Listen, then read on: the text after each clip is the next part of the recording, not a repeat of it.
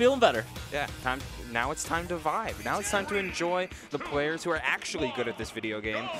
Exactly. Fawn versus Mega over here. Ooh, interesting selection there by Mega with Ike.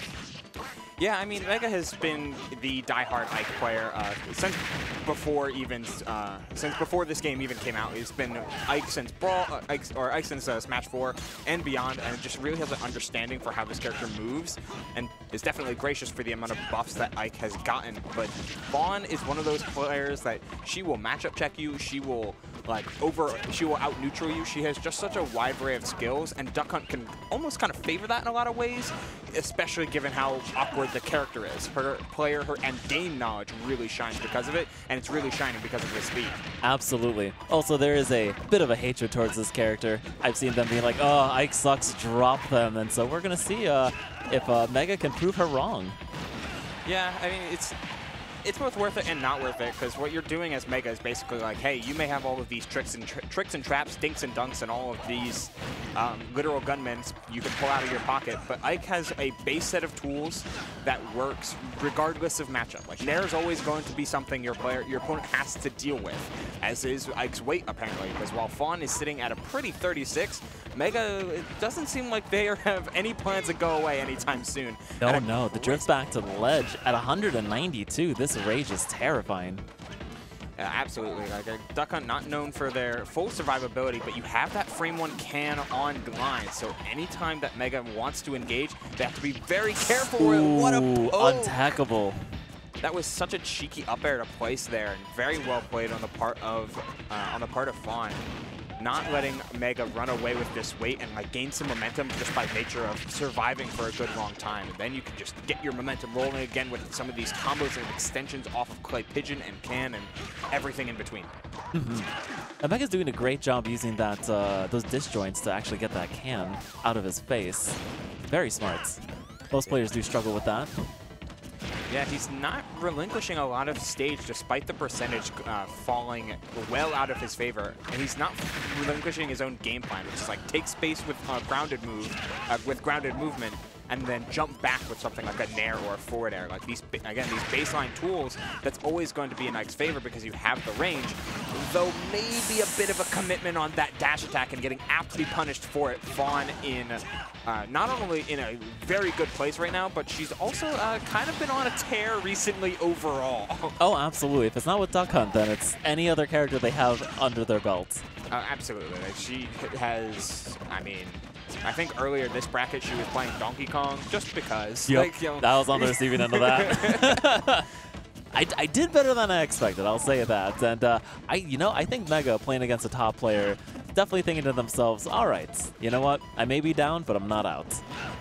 Far from it, but you gotta watch out for these combos. The Can setup was there. Oh, the duck just did not connect. Lucky. Unfortunate for Fawn, but very lucky for Mega, yet Fawn has seen this time and time again, playing around the inconsistencies of her character in order to make herself consistent, as well as any other characters that she may be operating that nair into the platform tech chase, but the Can is there to save Fawn's bacon. The gun. Here we go. Back on the platform. I mean, here we are again, right? Like, you know, we're just watching Mega take hits, take shots, but always managing to find their way back to center stage to be at the very least a little bit scary. Bouncing back and forth, that dash attack's not going to do it. Nice shield poke. Yeah, you need one of these tipper duck, one of these tipper like F tilt or maybe like an up air to close out the stock here. But Mega just Money's on an up B. Ooh, 199. I think this is the highest they've lived to. Oh, he let go of shield. That's where it'll end. Got scared. Just lather, rinse, and repeat. That's something what trap characters do exceedingly well. Just by, hey, I'm going to hold my ground, I'm going to play stage, I'm going to play to my strengths, and regardless of whether or not that percentage reaches 70 or 270, if my game plan doesn't change. And Fawn having that wherewithal of percent not necessarily mattering really showed that dominance in the game. She wasn't rushing, which is good. Absolutely. And now here we are, round 2. Yeah, heading right back to Battlefield. Naturally a strong stage for Mega, and I feel like you saw the benefits of Battlefield in Game 1. platform availability is really important for Ike. Right, and that up B, just to be able to, you know, pull that out and be safe.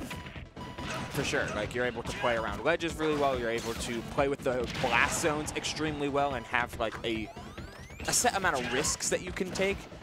But it's just a matter of, like, not letting Fawn get out to an early lead and get comfortable, which is where Mega has found themselves in this game right now. Like, able to pick their spots a little bit stronger and trying to chase down with the back air there, but Fawn not having it and getting a solid punish of their own. No, just chasing up in the air. Ah, the can catching them in. Ooh. Unfortunately, just barely missing it. Yeah, tragic. Mega not very happy with that. You can see it on the camera. Shaking his head. Just looking for Cam, it's a dash attack. Oh, it's those clay pigeons that get so much mileage, and she found one again. And clay pigeon double up air, just such a solid combo for so much damage. It's just a matter of, like, the starter is kind of slow. But if you're able to make Mega either, like, choose exclusively jump ins or play at this much more steady pace, that's where you're able to find many more of Duck Hunt's openers, including these sprinklings of grab. Fawn just, like, one step ahead right now. Ooh, really, quite literally. Like, all right. You thought you were safe, but no, the up air coming in. All right, too patient there. The patience helping him out in game one, but unfortunately, like, with the can blowing up in Fawn's face, but nope, not helping here. Oh, but that dash attack will bring it to 2-1. Yeah, it's something that Mega's really committed to, of, like, I need to find dash attacks here. I need to find waves. I need to find zone breakers on a character that, while in the air, oh, wow, what a jump away. Being able to angle that, like, do the quote-unquote bad option where you immediately buffer jump by holding back and then going for the Aether, Mega was able to escape just such a dangerous situation, and with, at the very least, a chance at this game, but Fawn is looking to batter down the hatches and lock the door behind her. Uh-oh. A couple up airs coming in here. Okay. All right. Unfortunately, not really. Oh, no! What saved him so many times was his undoing in the end.